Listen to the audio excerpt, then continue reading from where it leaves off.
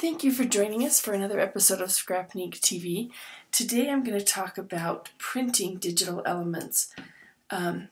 Sometimes you might come across a digital kit.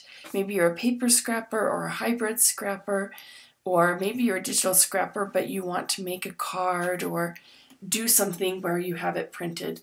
The great thing about using digital elements and printing them out yourself is that they can sometimes be a lot cheaper than the paper counterparts that you might find in the store. So super quick and easy. First you want to create your document, so File, New, and we are going to change, I always start with my 12 by 12, but we're going to change this to 8.5 by 11, just because most of us don't have a 12 by 12 printer at home. Make sure the resolution is 300 and click OK. So now we have our document. Now we're going to go and we're going to find the kit that we might want to print. I'm going to find one that has quite a few journal cards, and that's kind of what we're going to focus on today.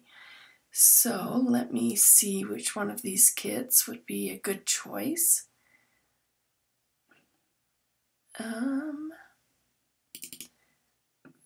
There, now my moving kit, we have quite a few journal cards. So I'm just going to open all of these up. And then one by one, I'm going to do Command or Control A and Command or Control C. Go back over to my document and paste it here.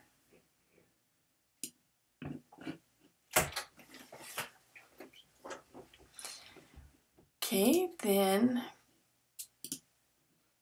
I'll do the next one.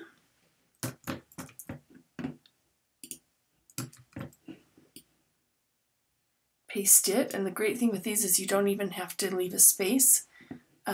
You can just, in fact, I'm going to move these down here. So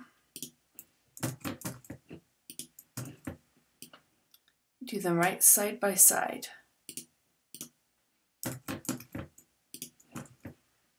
Whoops, that did not take.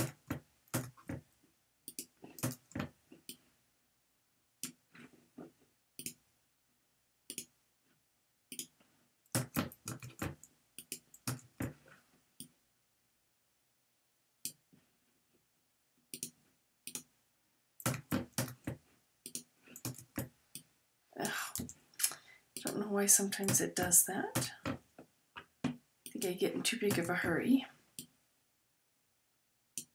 Okay, and I think that's all that's going to fit of the journal cards on our 8.5 by 11. But maybe we want to add in a few other elements. Let's just move on over to the elements here. Maybe you want to do like these little moving boxes. Those would fit real nicely right there.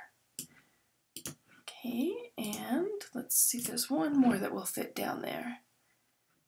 Maybe this cute little house. And we can just resize it to fit in that space.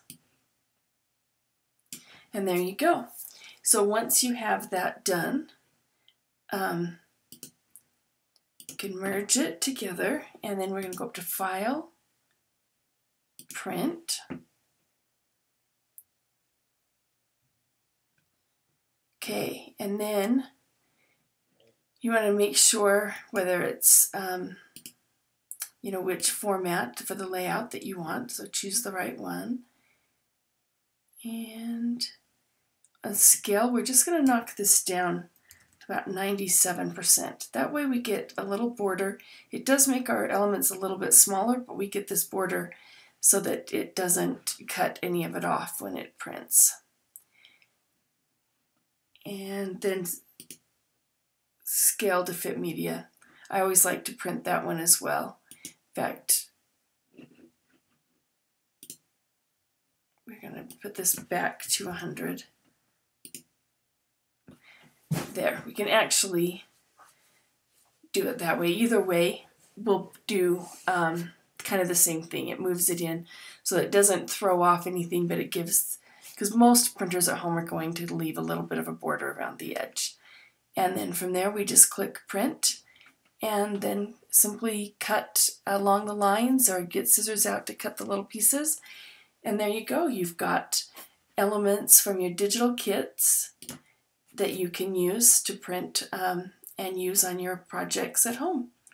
Thank you for joining us.